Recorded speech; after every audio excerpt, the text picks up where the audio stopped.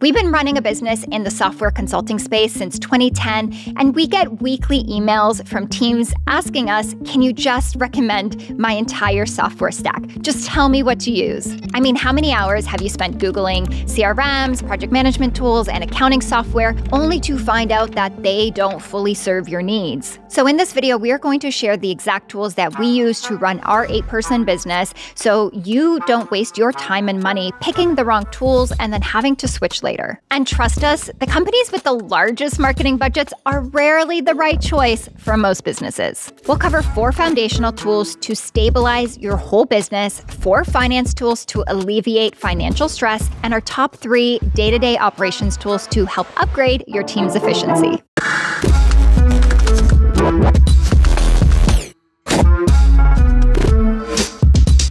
Your first decision is choosing to set up your business on Google Workspace or Microsoft 365. So just think about when you log into the most popular software apps. When's the last time that you saw login with Microsoft? And that's exactly why we recommend Google Workspace, because you will always see that login with Google option, because modern software always builds for Google first. If you're starting a new business, use Google Workspace. Now, the second foundational tool is one that will help keep your business secure, and one that you won't want to implement. Most people rely on their browsers to save their passwords, or worse, pen and paper or their mind, which means you're using the same password for everything. It's like their dog's name, 123. So if you're doing that and you're watching this, shame on you. You look bad and you should feel bad. That is not only not secure, but you can't safely share your passwords with your team members. If you've never used a password manager before, then what we recommend is Dashlane. It's what we use. And the reason for that is it's so simple to use and it looks nice. But if you're more technical and things like an API for your password manager excite you, then you might want to check out 1Password. Now that your business is more secure, let's talk about a tool that will help you increase sales. A CRM will help you stay on top of sales conversations, help you personalize outreach, even automate follow-up, and help you close more deals. Now, you would have probably heard of tools like HubSpot or Salesforce, but if you're watching this video, it's highly unlikely that you would need either of those tools. We recommend them for larger teams like 500 to 1,000 plus employees. HubSpot lures small teams in by offering a free CRM, but the CRM is designed like a gateway product. So if you want to use any of their advanced features or their marketing automations that they're known for, it can get really expensive. For example, we've worked with many businesses who had started on this free tier of HubSpot, but then towards the end of the year, they got an annual bill of over $20,000 in subscription fees and then wanted to move off of it. We also always get asked about Adio CRM, and what we found when we were evaluating it was that it's more for a technical user who wants to deeply customize their CRM. So if that's you, maybe you want to check them out,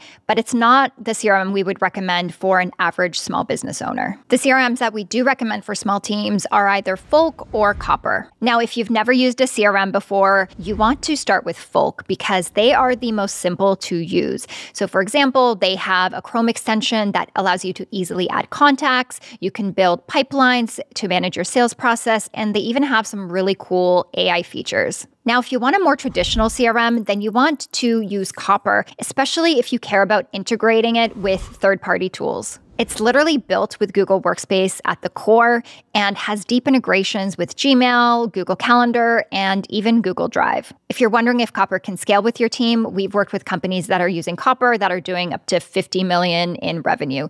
So it checks out. But what if they didn't listen to you earlier and they're using Microsoft 365 instead? In that case, you want to either use Pipedrive if you're looking for a more traditional CRM, or just use Folk. Just a heads up, if you want to dive in deeper into any of the tools that we're talking about in this video, then make sure to check the link down in the description because we have full dedicated videos for some of these tools, along with written reviews and even some exclusive deals that you don't want to miss out on. The final foundational tool is for those of you that run your business remotely and you live in the US. You're going to need a reliable way to receive important mail, like documents from the government, for example. We used to use our home address, but we kept moving, so it became super difficult difficult to keep track of where our mail was going. Now, when we looked into our options, we saw that there were some co-working spaces that also served as a physical address.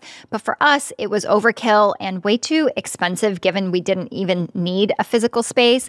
Then we found Stable, which is a virtual mailbox. And how it works is when our mail comes in, they scan it and they send us an email with it. Now, there are other virtual mailbox options, but we really like Stable because they're the most modern and they also allow you to integrate. So, for example, it integrates in with Slack, so we get notified in Slack when we get a new piece of mail, and then we can take action on it, like we can shred it or we can even deposit a check right from Slack. Now, I'm looking for a man in finance. I'm not in finance, but I could tell you all about these finance tools. I've tried so many over the past decade, but I'm going to talk about 4 that you should absolutely have in your small business. First, you'll need somewhere to manage your business's money, and that's where a business bank comes in. Most people think of using a traditional bank, like opening up one of the business accounts from a local branch, but the problem with traditional banks is that they're extremely dated and just kludgy. So the cool thing here is there's an entire category dedicated to just modernizing traditional banks. It's a fintech layer atop of the bank. And in the US, the 2 most popular companies are Novo and Mercury. We use Mercury specifically because of its super slick interface, and they actually have like a product team that cares a lot about what they're building. It even has a deeper integration with the accounting software that I'm going to talk about next. Mercury also provides FDIC insurance of up to $5 million, whereas Novo only covers up to $250K. I'm standing on a pile of cash of $5 million. I am sitting on $5 million of FDIC insurance. Open the gates! So we love Mercury because they make managing your business finances like actually enjoyable because they put so much thought into their user experience. It's free, and unlike traditional banks, there's no fees. They even allow you to send invoices, which is super convenient and saves you from needing another invoicing tool. They even have a personal banking option, and we use that as well. We've included non-US options in the description, and if your country isn't listed and you have a modern bank recommendation, drop it in the comments for others to see. The next finance tool will help you track income and expenses and give you reports like profit loss statements. You know, everything that you need for your annual tax filing. The thing with accounting software is that there's a different tool depending on where you live. So we're going to recommend both US and outside of US options. So we currently use QuickBooks Online, but not because it's the best tool. I started the business back in 2010, and the reason why I started using QuickBooks was because that's just what my CPA recommended and pretty much all that was available at the time. But we're actually in the process of trying to ditch QuickBooks Online because it's been the one tool that I've continually dreaded going into every time I've had to go into it the past decade. We recently set up Kick, which is a new AI-powered bookkeeping software, and it's 500 times more user-friendly than QuickBooks. When we signed up to evaluate it, we fell in love with it, and now we're running it alongside QuickBooks with the goal to actually switch off of QuickBooks to Kick by the end of the year. We just want to give it a little bit of time to get feature parity before we fully move over. So we recommend Kick if you're a digital or service-based business or an entrepreneur that has many businesses and have interest in spending less time in your accounting software. Kick's aim is to get to the point of fully automating your bookkeeping. For example, we just connected our PayPal account, Stripe, and Mercury, and everything was just linked together. It recognized this transaction and this were the same account, and it just worked. Okay, so let's do the same thing at QuickBooks Online. Let's go in, we'll connect our PayPal account, we'll connect our Stripe. There's no Stripe integration. Oh, so you have to build it custom like we did. Put 50, 60 hours into it to sync over all the fees and all the transactions just for them to not actually work.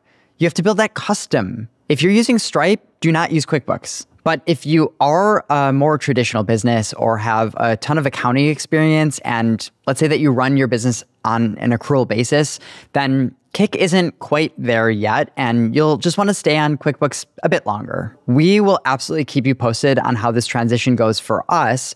And if you subscribe, I'm sure we'll talk about it more in a future video as that rolls out. And you can also just go to the website to read the full review to understand what limitations it has to see if maybe it could work for you. Finally, if you're outside of the US, we recommend Xero. In fact, our friend George, who works on these videos, is based in the UK and uses Xero for his business. Zero? More like zero problems. Doesn't he look super happy? Next, you need a way to pay yourself and your team, and that's where payroll software comes into play. So if you don't have a team because you're a solopreneur, then you should probably register an S corporation and save loads of money on taxes, but then you need to pay yourself payroll. And to pay yourself payroll, you need payroll software. And for payroll software, you need Gusto, because Gusto just does what it needs to do and you don't need to deal with it. And I know you switched to an S corporation and then you're like, wait, but QuickBooks Online has payroll. Yeah, don't go that path, because the all-in-one allure that exists, it's not worth it. They acquired some company that just handles their payroll. They don't really care. Use Gusto. It integrates with QuickBooks and it's beautiful. It just works. It just works. It's great. And I'm a happy man. I'm a happy man running my payroll, and I don't even know when I'm running my payroll. I'm going to be running my payroll until I'm really old and just walking like this. And I don't even have to think about it. If you're looking to hire overseas, whether that's contractors or employees, then you just want to use Deal, because they deal with all of the tax compliance. The next tool is going to save you a couple hours per week in just reconciling your books and getting all of those expenses and receipts together. But the crazy part is so few businesses are actually using a tool like this. And it's free. Okay, I can't even comprehend why this is still a thing, but most businesses will get a traditional credit card, and that gives you one credit card number that you go and you use on every single subscription, on every restaurant, on everything that you're buying. It's the same credit card number. But then what happens? That credit card gets stolen, and then you have to update the credit card across sometimes 200 different places, or all of your software just stops working. This actually happened to us twice in the past few years, and the best part is it silos it out so you know exactly where it was stolen, at what place. So we were able to see that it was a local restaurant that we were at, and the charge was at TikTok Shop. I don't use TikTok Shop. I have never bought those blue sugar gushers from TikTok Shop. I've seen them, but I would never buy them, especially not on the company credit card. Wait, is that what they ordered? I don't know. It was like $8. We immediately just froze the card and went on with our life. But the point is, your card is going to get stolen. It is going to happen. And that is when I just urge you to use this tool instead. Or you can just do it proactively, because there's a load of other benefits, like auto-reconciling of your books when you use a proper expense management solution. I know, but this just makes me want a gusher. We've used Expensify in the past. We've evaluated Ramp and Brex, but ultimately, Bill Spend and Expense has been the best one for our needs. They're the most friendly with small businesses, and Ramp has a higher bank minimum, so that's where it just gets a little bit difficult if you're a smaller business and don't have too much cash flow. But if you've raised money recently and you have millions in the bank, then definitely use Ramp over Brex. And if you're outside of the US, there are companies like AirWallex that offer the same expense management solution, though they do specialize more in multi-currency support, like accepting global payments if you're in a different country and you want to accept USD. And in our case, when we pay, say, a contractor, please use something like AirWallex. It makes their job so much easier. And then you can use their expense management feature to spend that money without having to change the currency. Okay, so now that you have your foundations and your finances set up, let's talk about the software that will help your business run more smoothly in the day-to-day, starting with a tool that will help you manage your time and tasks. When it comes to project management, you've probably heard of tools like ClickUp or Monday or Asana. And while all of these tools are decent, they are all missing one critical feature. None of them actually take into account your availability or your team's capacity to get work done. Yes, they help you plan your tasks, but they don't actually help you realistically execute them in the day-to-day. And that's why we use and continually recommend Motion, because it's the only tool that has a calendar and task and project management together. What sets Motion apart is its ability to schedule tasks right on your calendar while factoring in your meetings and appointments. For example, if you have 7 hours of tasks of to-dos in your task management tool and then 5 hours of meetings, how are you supposed to get all of that done? You can't. Motion is the only project management tool that actually closes this gap. Now, if you want to fully understand the benefits of Motion, then watch this video because we just released it and it goes much deeper into all of its features. Now, this next tool is essential if you schedule a lot of meetings. You probably would have heard of Calendly, but we have a better option for you. If you do end up using Motion, which we just talked about, then as a heads up, they have a scheduler feature, but it's only good if you have minimal meetings. But if you're not using Motion or you have more robust scheduling needs, then you want to use Cal. You're going to get the best free tier for individuals, and it's much more flexible than Calendly. So for example, you can even take payments on the free plan. And if you have more complex scheduling needs, like you want to use workflows or routing forms, then Cal is also a better option there as well. Now that you have an easy way to schedule meetings, let's shift gears into another essential part of business communication, which is email. Now, you probably use Gmail, and that's fine. But if you want a better email experience, if you want to share the burden of email with your team, then what we recommend is checking out Superhuman. And just a fair warning, once you try it, you probably will never be able to go back to normal email again. We've used it for 7 years now and counting, and most of our business owner friends use it with their team as well. What we like about it is that it has a minimal interface, it's void of distractions, and then they have really cool features that actually help you answer your emails faster. They just recently launched Superhuman AI, which is one of the most innovative applications of using AI that we've seen. For example, they will automatically label and categorize the emails that come into your inbox, and then it can even respond on your behalf. So a practical example, say you have job applications and you want it to thank the candidate for applying and then automatically forward the email on to your HR manager. It now can take on powerful workflows like that. And remember how I said you can share the burden of email with your team? Well, with Superhuman, you can just mention a team member underneath an email or even share drafts. It's one of those tools that you truly have to experience to understand. So you can try it for free for 30 days, and we left that link in the description as well. On the other hand, if you're a bit more established and you deal with customer support tickets frequently and you want your team to actually share an inbox rather than the emails just going to one person's inbox, then you want to consider something like Help Scout, which is a proper help desk. For the record, we actually use both Superhuman and Help Scout in our business. Now that we've covered which tools you should use in your business, you need to know about one tool which is often costing teams hundreds of hours in lost productivity. Watch here to learn why we don't recommend Notion and what to use instead.